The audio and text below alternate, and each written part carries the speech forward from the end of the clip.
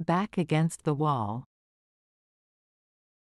The idiom, back against the wall, is used to describe a situation where someone is in a difficult or challenging position, with limited options or resources available to them.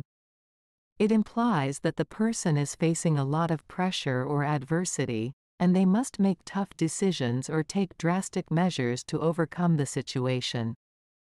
The phrase originates from the idea of being cornered or trapped against a wall, leaving no room to escape or maneuver. It conveys a sense of being in a vulnerable position, with little room for negotiation or compromise. Here are a few examples to illustrate the usage of this idiom. 1. After losing his job, John found himself with his back against the wall. He had to quickly find a new source of income to support his family. 2.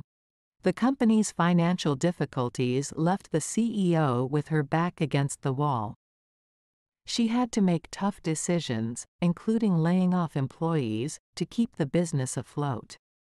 3.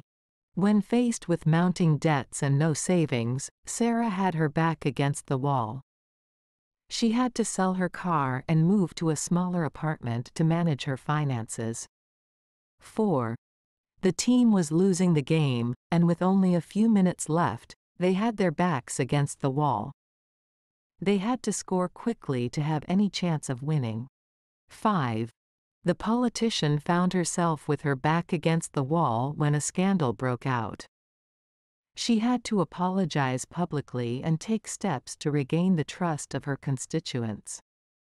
In all these examples, the idiom, back against the wall, is used to highlight a challenging situation where individuals or groups are forced to act decisively to overcome their difficulties. It emphasizes the pressure and limited options they face, making it necessary to make tough choices or take risks.